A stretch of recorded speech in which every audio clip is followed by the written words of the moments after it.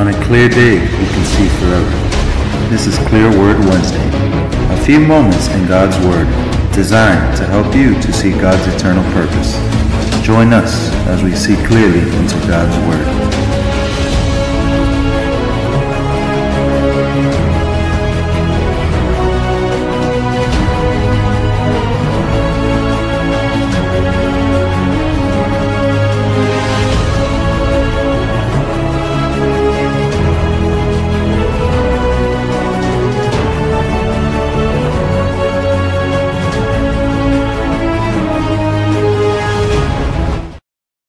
So in last week's presentation, I said that was a one-shot, heavy message, heavy topic, as we usually look at light passages. But this week, we're looking at another one, the state of the dead. Hello and welcome to Clear Word Wednesday. I'm your host, the Word Master. Today, we are looking at the passages found in John chapter 5, 25, 28 and 29, Ecclesiastes 9, 5 and 6. In John 5, the Bible says, "Verily, verily, I say unto you, the hour is coming, and now is, when the dead shall hear the voice of the Son of God, and they that hear shall live." Verse 28 and 29 says, "Marvel not at this, for the hour is coming, in the which all that are in the graves shall hear his voice, and shall come forth, they that have done good unto the resurrection of life, and they that have done evil unto the resurrection of damnation." In Ecclesiastes 9, 5 and 6, the Bible says, "For the living know that they shall die, but the dead know not anything, neither have they any more a reward, for the memory of them is forgotten." Verse 6, "Also their love and their hatred and their envy is now perished, neither have they any more a portion forever in anything that is done under the sun." So, right off the top, I want to address the reason why you're hearing this, and this is probably one of my oft-repeated messages, because among the deceptions that this ministry seeks to be the antidote to is the state of the dead. And one of the most important facets of our existence is the fact that our loved ones are ripped from us, many of us at a time that we do not expect. And we have questions, what happens to that person after they die? Well, I want to say to those of us who are listening, who believe that there is an existence past the point of the grave, I'm not talking about what Jesus says here, but what persons are led to believe, that after the body ceases to be, that the spirit lives on, according to what we just read here. No, it does not. No, it does not. In fact, let's diagnose what Jesus said. He says that those who hear his voice, right, from the grave, that's in John. He doesn't say to a spirit up there in heaven next to him, go back into your body. The Bible says he speaks to the grave and calls forth those that are in the grave, meaning he lets us know that that's the destination where the dead will come from, that they're not in heaven. Only people who make it to heaven are always alive. Check your Bible. Enoch, Moses, Elijah, they were alive when they entered into the pearly gates, as we call them.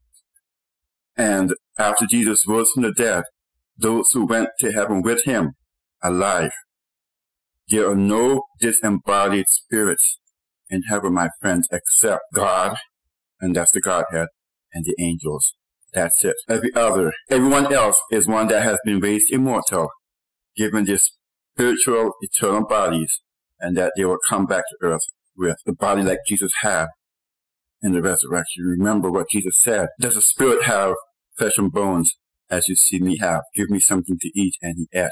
This was after the resurrection. My beloved, the Bible is clear, and let the Bible be clear, just in case you're wondering. In Ecclesiastes 9, 5, the Bible says, "For the living know that they shall die, but the dead know not anything." That's double negatives, as it were, to let us emphatically know that when you die, that's it, until the point of the resurrection.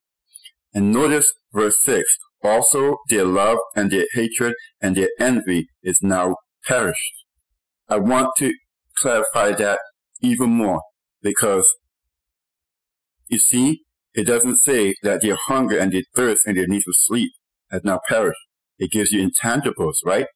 It gives you intangibles. that which could only be applied to a spirit being. My beloved, I don't know how to make it any clearer that when a person dies, a person dies. There's no part of them that lingers on, and therefore they can't come back to your house and haunt you. Only fallen angels do that. That's Satan and his angels. They're the ones who are responsible for all the hauntings. When a person dies, a person dies.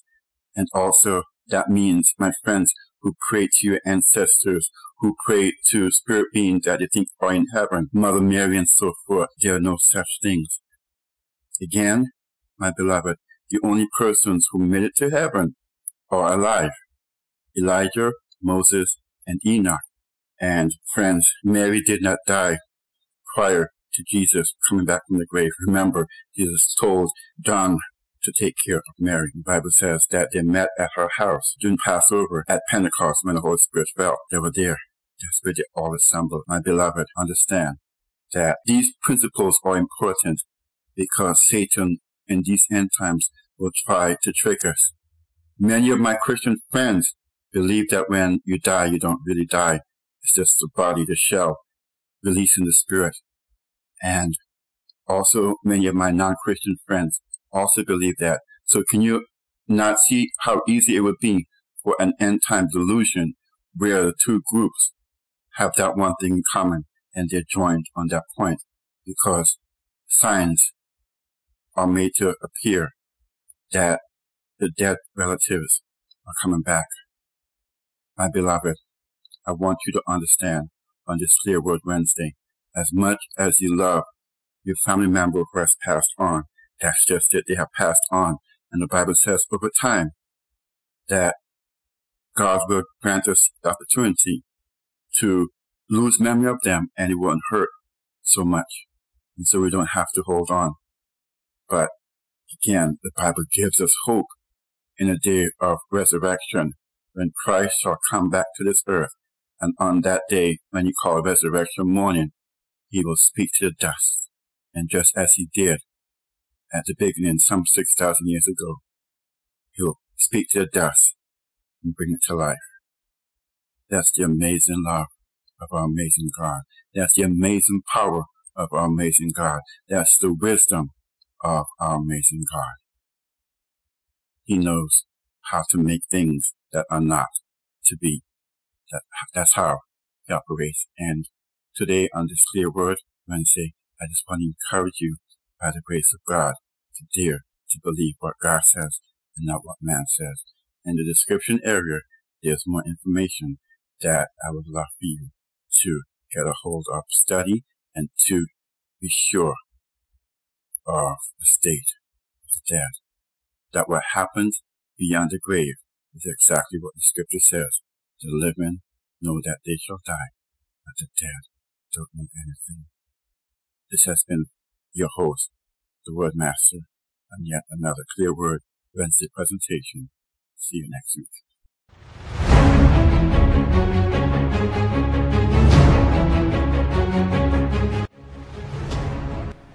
You have been listening to Clear Word Wednesday.